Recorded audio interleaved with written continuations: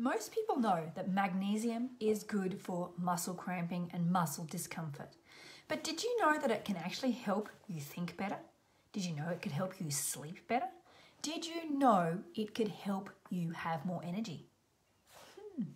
Very interesting. So what are my top recommendations for magnesium? So for those of you who did see my video yesterday, these were the ones that I listed off which ones not to take, not to touch with a 10-foot pole. Okay, go back and watch that if you missed that one. So for those of you who don't know me, my name is Belinda, and I'm very passionate about helping women recover from autoimmune problems, sleeping issues, thyroid issues, energy issues, hormonal imbalances, anxiety, and so much more. So yesterday, when we were talking about magnesiums not to take and why, I mentioned that I would list off some ones to take and which ones were best for what reason. Hi Kelly, how are you? As you come on, just let us know where you're coming in from. Okay, so which one should you take for good brain function? Well, my top pick for that one is magnesium threonate. Now, magnesium threonate actually increases synaptic density, which means it increases how much neurological activity happens in the brain, which means messages in the brain get passed along a lot quicker, okay? And it is one of the ones that can actually cross the blood-brain barrier because not all of them do, okay? Now, if that is what you're after, helping better brain function, then that is a good choice. Now, it is a little on the expensive side, but you do pay for good quality magnesium, okay?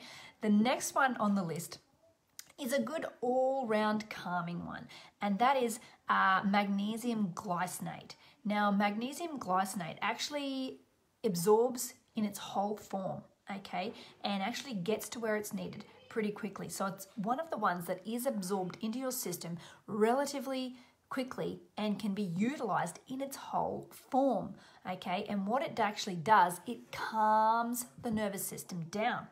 Okay, so it actually helps you sleep because it has this sort of cooling sensation. So if you're having trouble sleeping at night, this might be a good one to look into for you because it cools your body down. Now, you know that when you go to sleep, you can't sleep when it's hot, right? You need to be cooled down a bit. Okay, so this is what magnesium glycinate can help you with. Now, what about energy? Which one is going to be best for energy? Well, my top pick there is magnesium malate. Now, when I get to that 2 or 3 o'clock in the afternoon, and you know how you feel like snack time and you need that little boost of energy just to get you through the day, that is kind of when I have this one, okay, magnesium malate. And I really notice a difference when I'm having it on a daily basis, okay? The absorption rate is a lot better as well as compared to some of the cheaper ones. Okay, magnesium chloride is next on the list. Now, magnesium chloride comes in several different forms. One that I recommend for clients is an oil that they put on their skin, okay?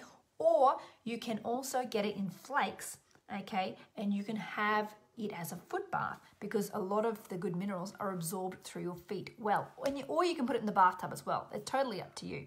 But this is a very good all-round magnesium. Now, it actually gets to the brain within 12 to 15 minutes of using it as a foot bath, a foot rub. You know, you can use the oil on your feet or you can use the oil anywhere, really. That one's good also for muscle cramping as well. So that's probably the main one that people use for muscle cramping, okay, because you can really target where you put it, okay. Another one which I absolutely love and use daily, and it's not a specific magnesium, it is a sea mineral. Now, the magnesium content is extremely high, but it also has other minerals in it, which will help you with adrenal fatigue, okay? This is one that I recommend for adrenal fatigue and sleeping issues as well, okay? And it's absorbed into the system and it will help your adrenals recover because it also has potassium, okay? And this is one that I recommend clients use for a starter as well. So in all of these, the cheaper, more readily available ones are going to be magnesium chloride, okay, and the sea minerals as well. So what should you look for when buying a magnesium? Something that has come up in relatively in the last few days, but it seems to be very, very common, is magnesium powders to mix into water. Now, when you're buying a magnesium, I want you to make sure that it is pretty much 100% magnesium, particularly the oil and the chloride, okay, and hasn't got any nasties in it, because a lot of companies like to add extra things to our supplements. It doesn't matter which supplements. They like to add different things to our food as well. So you have to be a detective, a sleuth. You have to actually pick up the packet, read the ingredients, and decide whether it has things in it that are good for you or whether it has things in it that are bad for you. Now, something that I have noticed is that a lot of powdered magnesiums actually have ascorbic acid in it. Now, you're probably thinking, well, ascorbic acid is vitamin C, isn't it? Well, no, it's not really. It is kind of the outside of vitamin C, and it's not a whole form, and it actually has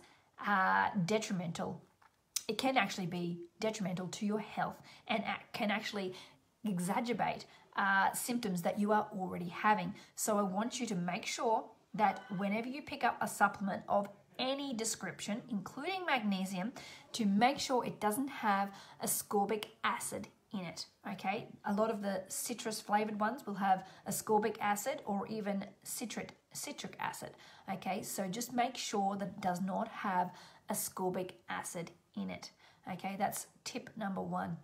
Anyway, I hope you enjoyed this video. If you have someone or you yourself who has sleeping issues or energy issues or cognitive issues, then consider sharing this video with them so that we can help many others. Anyway, if you're watching live, then let us know live. Hi Vicky, how are you? And if you're catching this on the replay, then let us know and say replay. Anyway, I'm going to head over to the group now, so if you wish to follow me, you are more than welcome. I'll see you there. Bye.